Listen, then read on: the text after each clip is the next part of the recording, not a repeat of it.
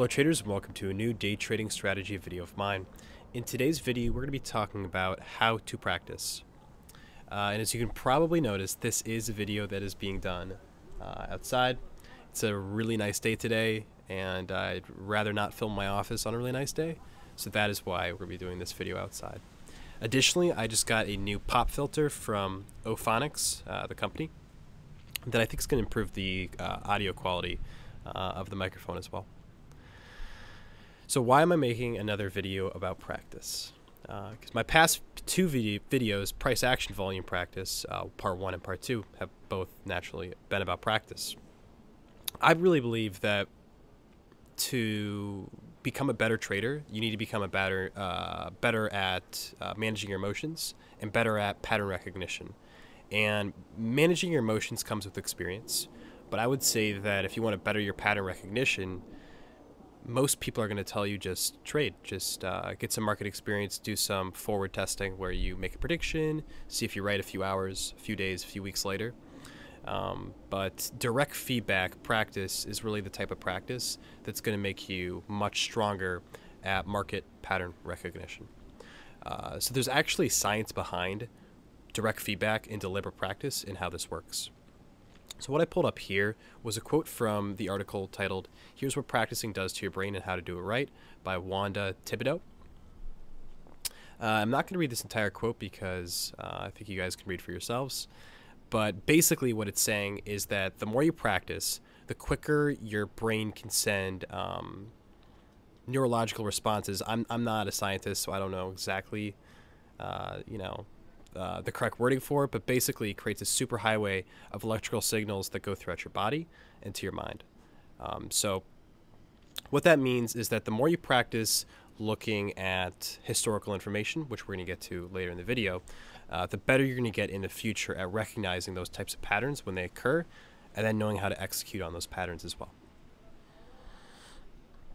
So here are 4 little tips for practice that she also put on her article as well, which talks about just, I think, basic things for how to maximize a practice session. Removing distractions. So that means, not multitasking on YouTube, Reddit, and Discord, and, other things as well. Start slowly, especially if you're a new trader. You might not want to fly through the practice examples. Take breaks. I would recommend probably taking a break every half hour after a practice session. And of course, I think the last one is a little bit more holistic, but it still could be used quite well. I would change the last one to visualize what you need to do and remember to be visualize the market that you think is going to occur, and eventually over time you're going to get to the level where you're going to be predicting and visualizing those future markets pretty well. So how exactly does this translate into something that you can do right now, or in a few hours if you want to procrastinate on your practice? Well, you want to pick a singles trading strategy. So what I mean by that is, let's say that you want to get better at trading with the Relative Strength Index, RSI. What you can do is you can go back in time, and manual backtest is the formal term for what it's called, and simulate trading positions, or just simply pick bullish or bearish on results from the past and see how you would have done using that. I'm going to show you exactly how to do that. And another way you could do it as well, that I've been doing a lot on my videos, is you could just look at price action volume, make short-term predictions, and then go through those predictions to see if you're correct. So what this means on here is this. The first thing that we're going to do is hit bar replay. So this is going to allow us to go back in time to actually practice. And then the second thing that we're going to do is hit the go-to tool, which is located in the bottom part of Tradingview down to here. I think that this is available for free users, but I'm not exactly sure if free users can go back in time as much as premium users or pro users, but you can check that out for yourself. So how exactly one would do this would be, of course, to go to Tradingview. I'm going to hit the bar replay tool. Then I'm going to hit this go-to. And I'm on the 5-minute time frame because I find that this is nice to practice on. The 1-hour time frame, if you practice on it, you might already know what happens, but the 5 minutes, pretty specific. You probably do not. So what I do is I just go as far back as I possibly can, hit a random point, And then after I hit that, I am going to wait for it to load. It's probably not going to go back to January 9th. It's going to go back as far as it possibly can. But when it does, as you can see, it went back to 429 here. I'm just going to hit this right here. And I did see a little bit of this price information, so I'm going to want that to play first. But let's say here that I wanted to practice price action and volume. What I would do is, let's say, okay, so yeah, I know what happens here, and now I really don't know what happens here. So what I'm going to do is I'm going to pause it, which I did. It's still buffering a little bit. I'm going to go to text notes. And text notes is a really helpful tool that one can use when they're practicing on Tradingview. You hit new. I'm just going to type in practice, trading practice. And with this, I'm going to go here. I'm going to directly apply these methods here of picking a single strategy, going back in time, and then simulating a position or just making a bullish bearish prediction, and then recording my results, and after 30 minutes, seeing how I do with my results. So an example of that here would be, let's say that I think, just for random, price is more likely to move below support than it is to move above this resistance here based on recent volume spike. Something like that, basically. So what I would do is I would type in 1, I would say bearish, and it doesn't matter if I'm really right or wrong with this one, but let's see if I'm right or wrong. So if price goes above here, then I would be wrong, and if price goes below here, then I would be right, and we'll see. So it looks like so far, yep, okay, so now it's right. Okay, so the first example, I would give myself a check. So I'm going to do that, little check right there. And yeah, so that was the first example, and I got that one right. And then for the next, 28, 29 minutes, I'm just going to keep making predictions like that. I could even be more specific. I could say something like, price is likely to move slightly above resistance here, and then go back down. So what I would type in would be bullish above resist. I would say fake out above resistance, then back down, something like that. Just completely random, threw that out there. I don't know if don't think that's gonna happen, but we'll see if that does happen. And if price goes below support, then I would be wrong. So we did go, or very much above resistance, of course, if price kept going higher. So let's see if I'm right here. Okay, so I actually got that one right as well. Did not expect to get that one. I just kind of randomly threw that one out there. And I don't really remember what happened in May 1st. As strange as that sounds, I haven't really been looking at the markets recently. Yeah, so that one was right, and you would just keep doing this. And this would be how to do it for simulating position, for selecting bullish or bearish. But if you would like to do more direct practice and actually pretend like you were actually trading, then what you could do is pretend open a long position. So you would say, okay, I'm going to put my buy limit order, let's do this, buy limit order at, let's say, right below this support point. And the really good thing about this is that there's no penalty for being wrong. You're not going to lose any money because, of course, these moves already happened. And this is going to work best if you have no memory of what happened on the time frame that you're back testing. So let's say I put my buy order at 88.90.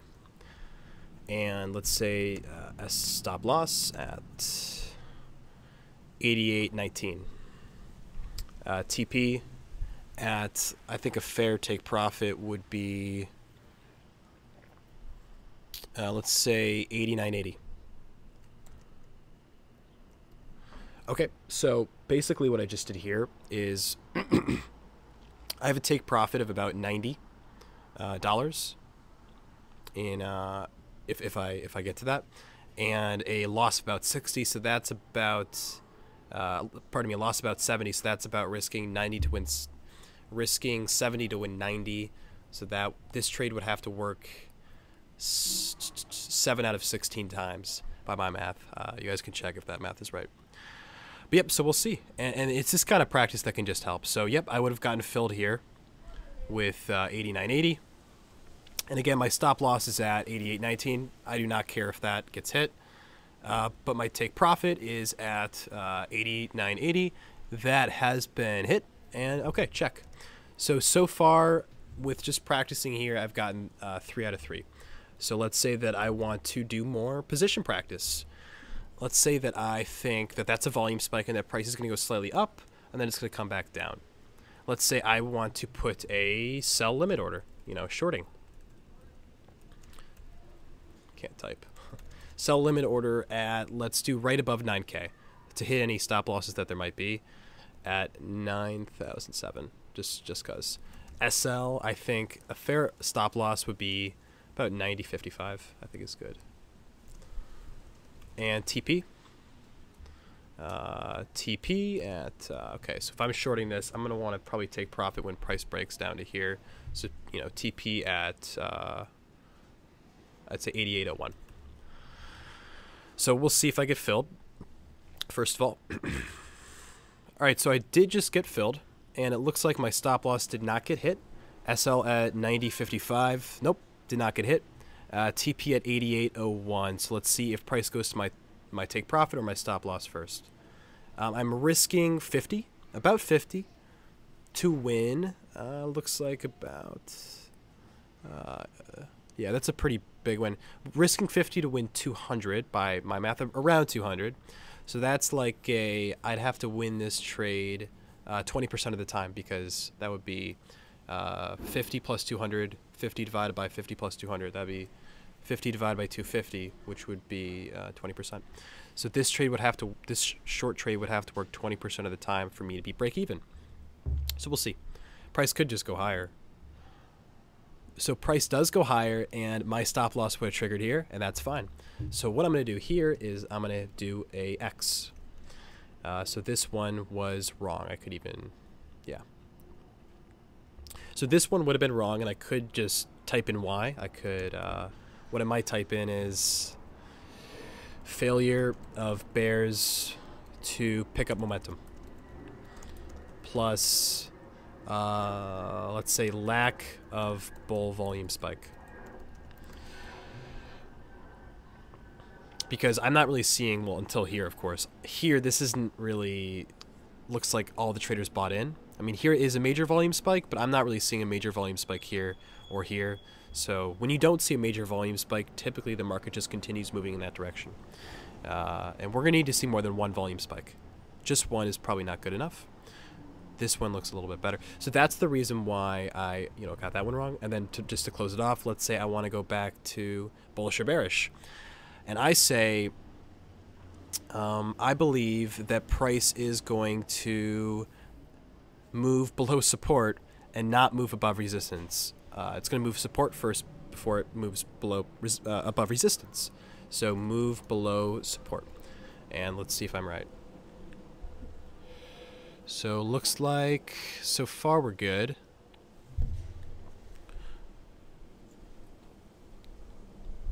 Okay, so then we do see a move above resistance, so that one would be wrong. I could just say, reason being that my prediction was wrong was we had some strong oversold volume with low tails.